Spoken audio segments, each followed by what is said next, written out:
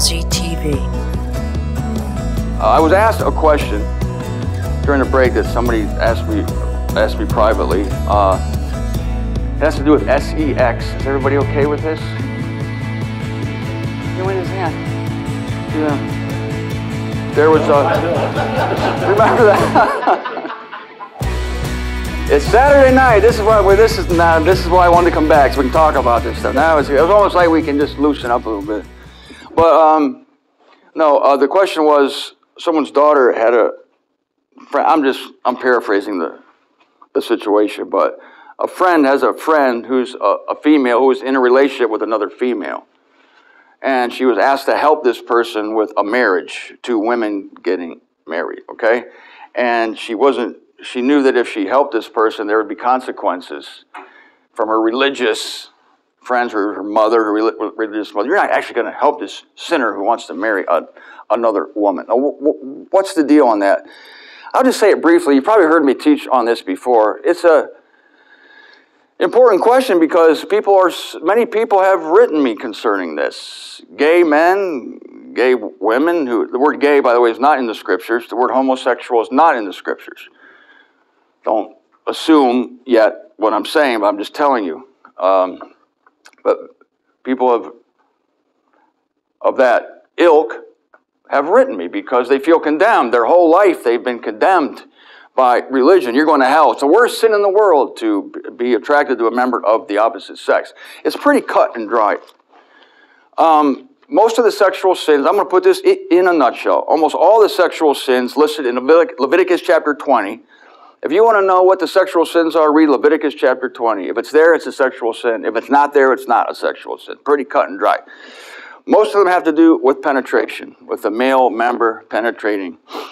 And the scripture is definitely against men lying with men as they lie with women. That's a penetration issue. But if you're reading Leviticus chapter 20 and you're going through the catalog of sexual sins, there's one thing that's mysteriously absent. I could go there. Right where it should be, there is nothing condemning women lying with women. Right where it should come, right after the men, it should be the statement about the women, but there's not. There's one big sexual sin with the women, and that's women having intercourse with animals, called bestiality, of course, and that's forbidden by God, and if it ever happened, the woman was stoned and the animal was stoned. What is involved there? Penetration. That's what's involved there. But the thing with women is there's no penetration, and no artificial implements don't count. So,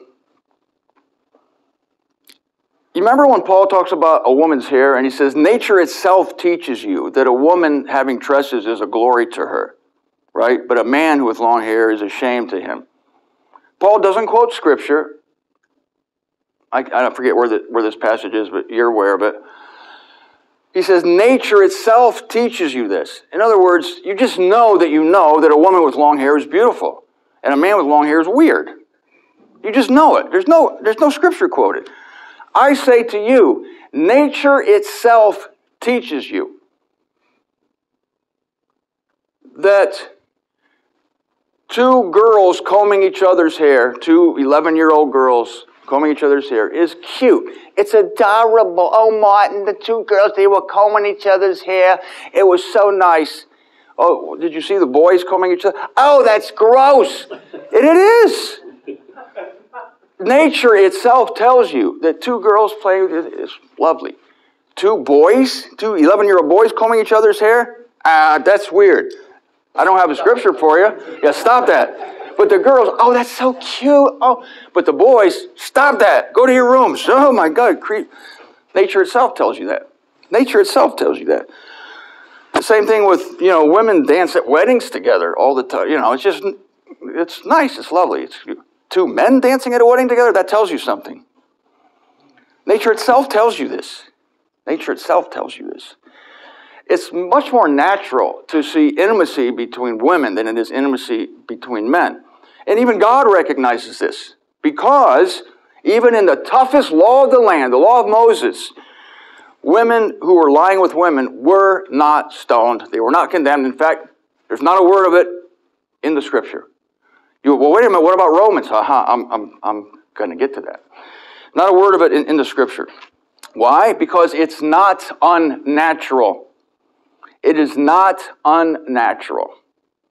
Now, if a male, if anybody watching this video has an issue, there's men who have an issue, I have this to say, is that I don't have this issue myself, but I know that sometimes men are attracted to other men. And, you know,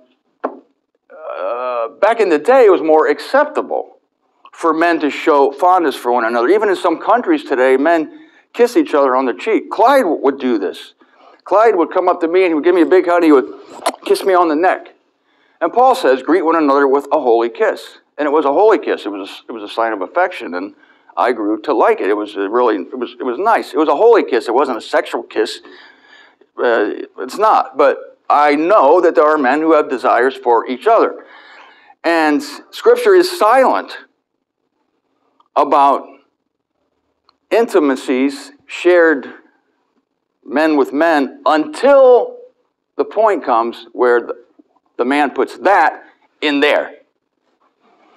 That's penetration, isn't it? And that's the sin. Does that mean these people are condemned and they're going to hell forever? No.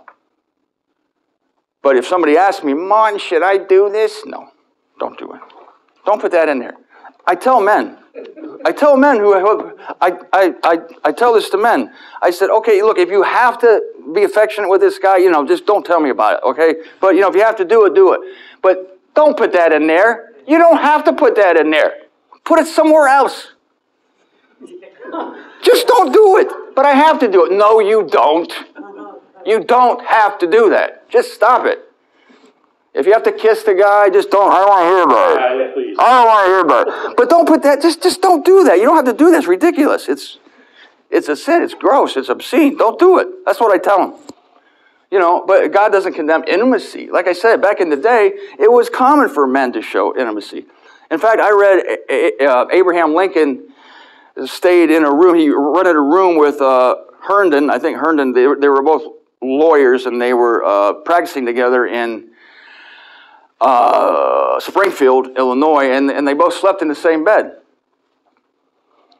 And back in a certain day, that was acceptable, men to sleep together. I'm not into it. But I mean, when my son and I visited China, my son Paul and I, they put us in, we had this great room, but there was only one bed, and I thought, well, I've never slept with my son, but, you know, it was a giant bed, so we slept together. You know, it was no big deal. But, you know, when it comes to the sexual sin, most of them involve penetration. Now, the big objection to this is, oh, Martin, you're all wrong about this. Even though, okay, Leviticus 20 doesn't say anything about women with women, but you can't get out of this one, Martin. You can't get out of this one. Romans 1, verse 24. Talking about those who do not honor God as God. Wherefore, God gives them over in their lust, the lust of their hearts, to the uncleanness of dishonoring their bodies among themselves. Those who alter the truth of God into the lie, and are venerated and offer divine service to the creature rather than the Creator, who is blessed for the eons. Therefore, God gives them over to dishonorable passions. Here it comes. Wait for it. I'm in verse 26 of Romans 1.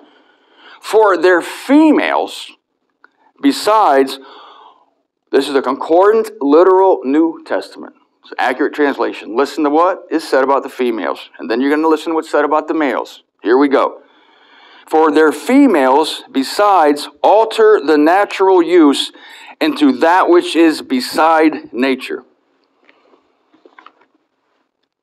The females alter the natural use, if I can insert a phrase there, I would say Oxford, the natural use of the female parts, into that which is beside nature, okay? Bookmark that. Now listen to what Paul says about the men. Likewise, also, the men, besides... In other words, the men are doing something different. The men, besides leaving the natural use of the female, were inflamed in their craving for one another, males with males, effecting indecency and getting back in themselves the retribution of their deception, which must be.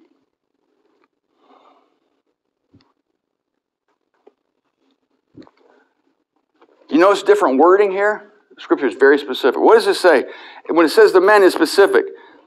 Men who are inflamed in their craving for one another, males with males, effecting indecency, and we know what that is from Leviticus chapter 20.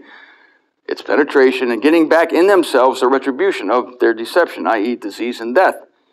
But the women, notice the difference. Their females alter the natural use into that which is beside nature. Could have easily used the same wording as males with males. Could have said females with females. Couldn't have. Easy enough. But what does Paul say? Alter the natural use into that which is beside nature. What's Paul talking about? Bestiality. The same sin that he was talked about in Leviticus chapter 20. Altering the natural use of the female part and allowing an animal to penetrate it. That's the sin here. But Paul doesn't get that graphic about it. But they alter the natural use into that which is beside nature. I dare anybody to read into this passage, woman with woman. It's not here. People impose that on the verse because they go to the next verse and they say, well, you see here, it says here, males with males, effecting indecency, craving one another. So that's also what he means in the previous verse. No, it's not. Otherwise, he would have said it. He said, alter the natural use. And again, I call upon nature. I call upon the witness of nature itself, telling you that it's more natural for women to show affection to each other than it is for men. And in either case, there's no condemnation. I'm not here condemning gay people. I just tell the men like I just told you, but there's no condemnation. I mean, for any member of the body of Christ who is what we would call a homosexual, God is not, it's not the Aeonian sin. It's not the unforgivable sin. It's just, women with women, there's nothing against it. God is silent, so I'm silent. I don't recommend it. I'm not against it. It's natural. Men with men, just don't do that, like I said. Now, concerning marriage, I'll say this concerning marriage. I think it's ridiculous that women would marry women and men would marry men. It's absurd. That's not marriage. I don't even believe that men and women should get married according to the law. I don't even believe that, the state should not be a third party in anyone's relationship. The state has imposed itself into marriage, just as the Catholic Church has imposed itself into marriage. You can't get married without us. We're the third party. That's what the Catholic Church says. Marriage is a sacrament and you need a license. That's BS. But the state does the same thing. I'm the third party in your marriage. It's John, Mary, and the state. And you live by the state, you die by the state. Believe me. So I think even legal marriage between men and women is ridiculous. If you love somebody and you want to be committed to them, then commit yourself to one another. Affirm your love, and boom, you're married. Speak it into existence. You're married before God. Keep the state out of it. That's my recommendation for anyone. The only reason that these men want to marry men and women want to marry women is because they get benefits from the state. That's all it is. It's a legal transaction that gives you certain state benefits, beneficiaries, life insurance, whatever, health. It's a practical thing. It's absurd. It's absurd. There's no scriptural precedent for men marrying men and women marrying women. I mean, if they want to do it for legal reasons, whatever, but it's ridiculous. I don't recommend it. I don't even recommend it for men and women, like I said, so. People can be friends. You want to live with somebody? Be friends. You can be platonic friends, or you can be intimate friends with a member of the opposite sex. So anyway, that will help the person who asked the question, I hope, that, and I'm some solid scriptural ground here.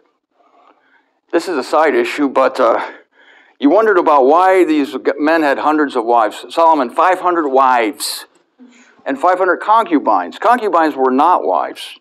That's why you see wives and concubines. If the concubines were wives, it would just say wives. A concubine was a woman who didn't have the privileges of a marriage, but they were in the household and they were available for sexual intimacy, or they were helpers in the house. They were like a maid, like Sarah's maid was a concubine, I believe. So, let me ask you this. How often could 500 wives get into Solomon's chamber? Once every couple of years.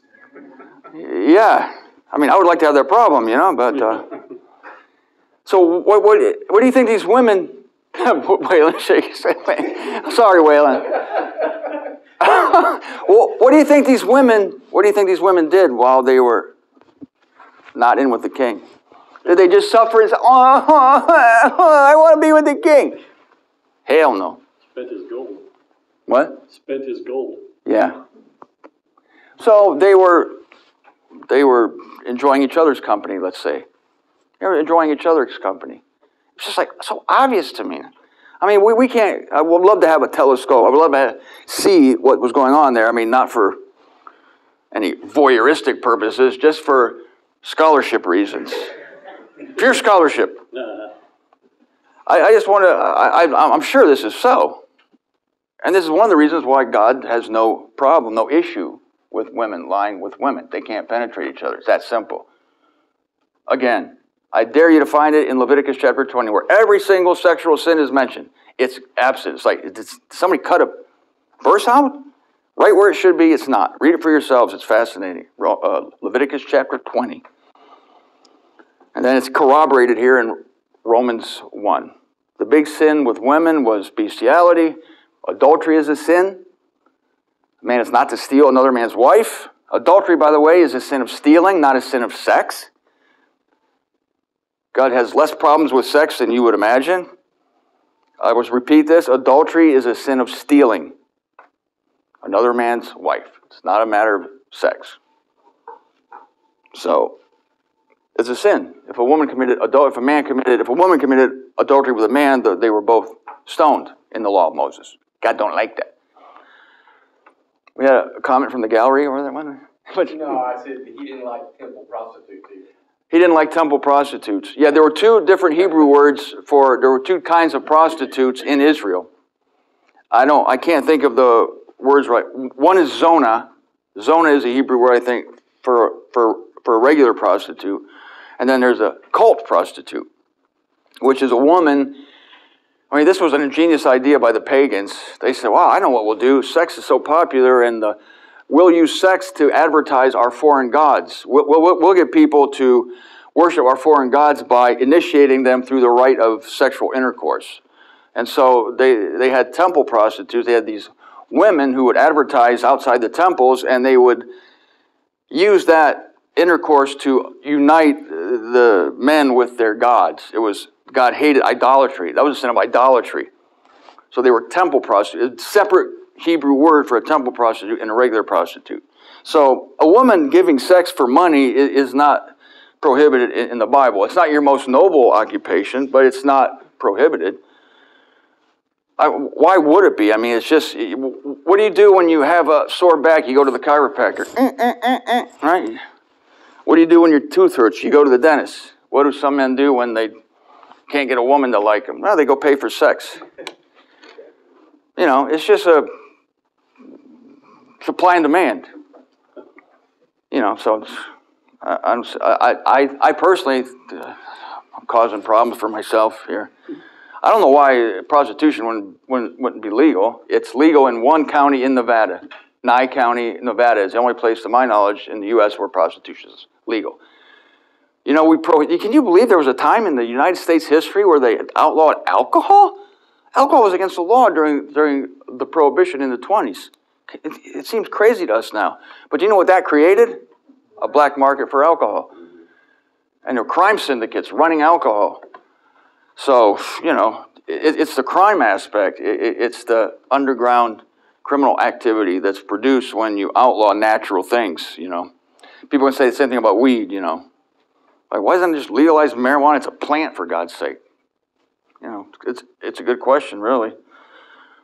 To take away a lot of the crime out of it. So, you will find Clyde Pilkington has an amazing book. I recommend you all read it. It's called Do Benevolence. And you'll find it at studyshelf.com. It's one of the most amazing books you'll ever read. There's a revelation on every page concerning sex. stuff that you couldn't imagine. God is much more liberal, much happier about sex than Western culture is, especially. We're so prudish in Western culture. Christians invent so many sexual sins. In fact, you've probably heard me say this. Satan has so preoccupied Christianity with a false enemy. He has them fighting sex. That's the new thing, is fight sex. In the meantime, he's working the greatest evil ever worked upon humanity through their hands, eternal torment. Isaiah says, woe to those who call good evil and evil good. Christians call sex evil and eternal torment good. And they're working like crazy, stamping out sex. No more pornography, no more pictures of scantily dressed women. But yes, eternal torment. Oh, we're preaching a God who's going to burn you in hell for eternity if you don't love him. But, oh no, we can't show Janet Jackson's nipple for 1/8 of a second on the Super Bowl. What the hell are people afraid of? See this evil thing. Oh my gosh, my kids are ruined for life. But I take them to church every day, and they hear about the God of eternal torment. But oh my God, don't look at that woman's breast. Jesus. It's on for what, 1/8 of a second, and the country goes apoplectic. During the Super Bowl, you know, the wardrobe malfunctions. What the hell's become of this? So ridiculous. Peter, those guys fished naked. People were, you know, and the Romans bathed naked. The Olympians back in that day competed naked. People had no problem with the human body. It's beautiful. God made it. If I show a body on my show or something, oh, Martin showed a woman in a bikini, oh my God. Yeah, well, what would you rather do? What would you rather see? Death, destruction, war, somebody decapitated? You know, I mean, these people that are hating this, I'm sure their kids are playing video games, you know, killing people, blood splattering, that's fine. But don't show a human body. Oh my God. God made it. What's a hang up? Frustrating. That's just ridiculous. Now, I talk about this, I get in trouble every time. But I don't care, because for every one person I offend, 10 people go, oh, I got to watch this guy more often. This guy makes sense for a living. Whoa. I vented there, man. I'm always fired up about that topic. It just ticks me off. Christians will screw up everything. There's nothing they don't fuck up. Nothing. Everything that makes people happy, they're against. Everything. Alcohol, cigarettes, sex, movies, sex, drugs, rock and roll. I mean, they're against everything. Idiots. And then the thing that's really horrible, they promote all day. Eternal torment. What the hell's the matter with these people? They're sick. They're demented. They're perverted. They call us the perverts. They're the perverts. They're the perverts. Don't point at me when you say that. Don't point at me when you say that. Oh, I said, yeah, I'm sorry. Funny. Yeah, it's like, who's perverted here? I don't know if you noticed, in my book, Flawed by Design, this is one of my favorite books. If you read it, there's an account here. It's a fictional account, but the woman, Mary, who weeps at Jesus' feet, she's a prostitute, and I wrote in here, I wonder, well, what happened before? What drove her to the Lord's feet? So I have a fictional section in here right at the beginning that moves me every time. It's like she's protesting against what God made her. You made me this way, God. And in this scene, she takes off her tunic and she flashes her breast before God and she said, this is what you made me. This is what you made me. And she's like waiting for God to strike her down. And he ends up showing love and grace to her. And you know what? Some people can't get over the fact that I used the word breasts in this book. Martin, I couldn't read that book. Why?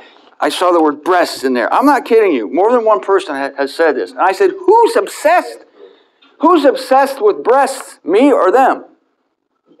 I wrote one sentence and moved on. Then I wrote the rest of the book.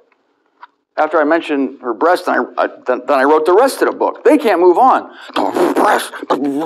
Who's obsessed? Jeez. They are obsessed with it. They're obsessed with it. They can't get over it. They cannot get over it. They call, anyway. Anyone want to go out and have a smoke? Well, I tell you what we're going to do. Tomorrow we'll come back here at 9. Let's go make it 9. But it'll be a loose start. You know, 9:30. I hate to tell you we're going to start at 9:30 because.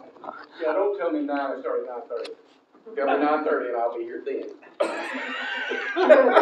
There's one in every crowd. Now you've complicated the whole thing. No, I don't. All right, no, okay. Be here at 9 o'clock. 9 o'clock. Wait. Be here at 9 o'clock, and you know, well, this morning, what did we do this morning? We got a little bit of a late start, but it's loosey-goosey.